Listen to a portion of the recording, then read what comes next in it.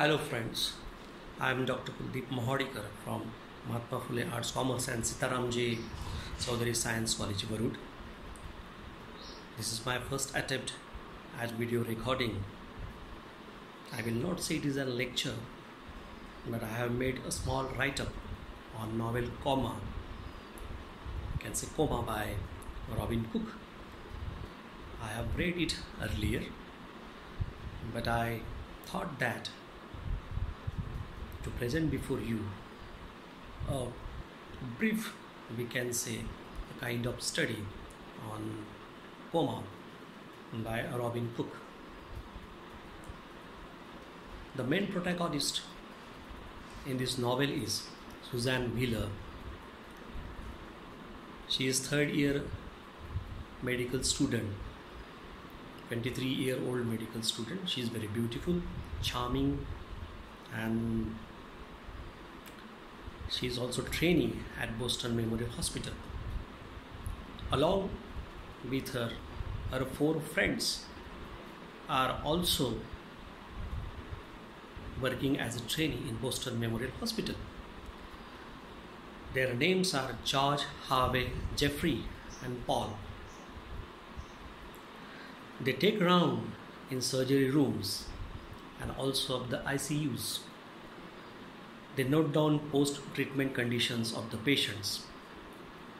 Mark Bellows is an instructor of this group.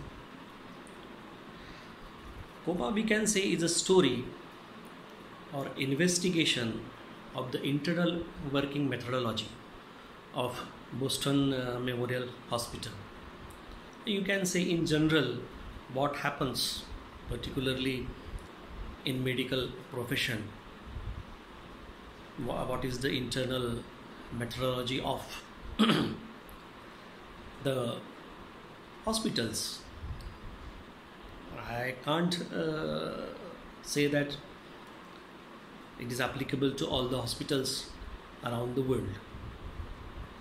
Okay, as these students complete their 3-month surgical rotation, the difficulties faced by a woman in so-called man's profession is also focused on.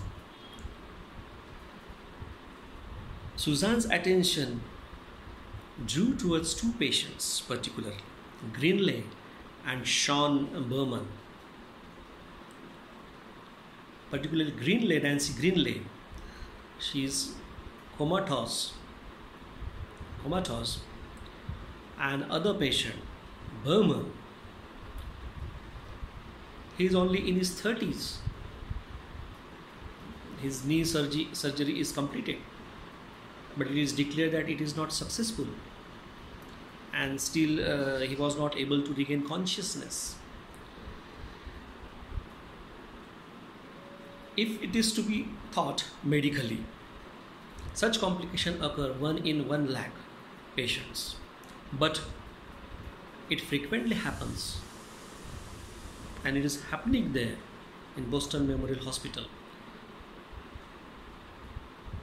Then Suzanne, puzzled and shocked by conditions of these two patients, decide to investigate the matter and the reasons behind the conditions of such patients,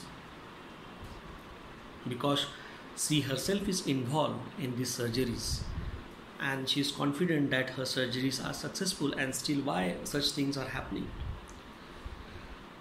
Suzanne comes to know during her investigation that oxygen line to operating room is tampered by inducing carbon monoxide, poisoning in patients during surgery, which leads to brain death.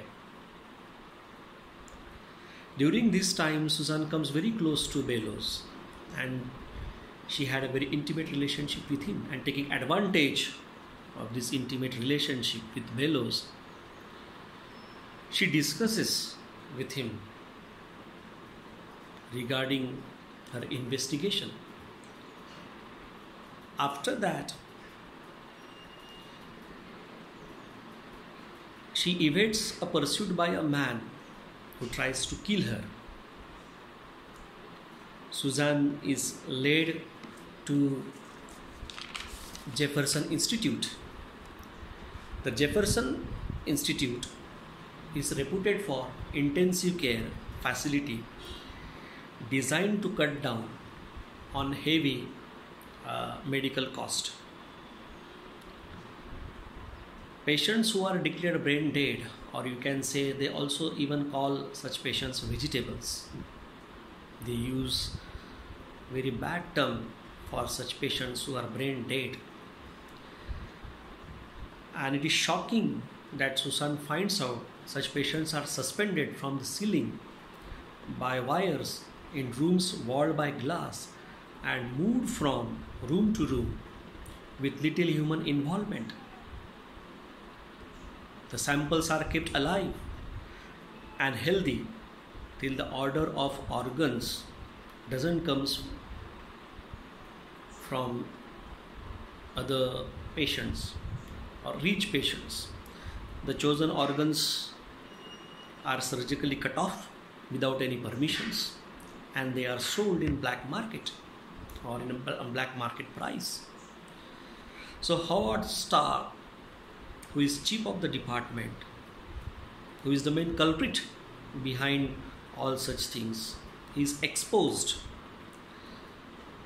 He confronts Suzanne over her findings, but he drugs her and puts Suzanne in a coma under the pretext that she needs urgent, in medical term we can say appendix also, and appendectomy also, if I am right, operation. But Bellows disables the oxygen line during the operation and also prevents a supply of dose of carbon monoxide poisoning. Stark is arrested in the end, but the end doesn't clarify that what happens with Suzanne's fate. So that is left in suspicion in the novel. What exactly happens with Suzanne after this is not explained. So on this note, it is to be concluded that Coma by Robin Cook exposes the malpractices happening in such a well-famed hospital like Boston Memorial Hospital and Jefferson Institute. It is a medical thriller. We can call it medical thriller. Astonishing facts are exposed in this medical thriller. Suzanne brings out facts before us.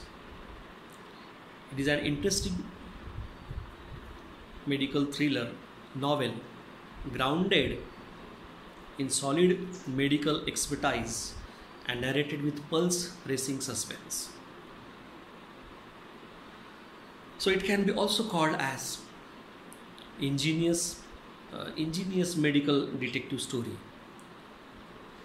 which keeps our interest alive and also entertain us from start to finish. Thank you guys for listening my first, I cannot say it is a lecture. It's just a write-up which I have done, or a research article which I have developed on this novel Coma by Robin Cook. Thank you.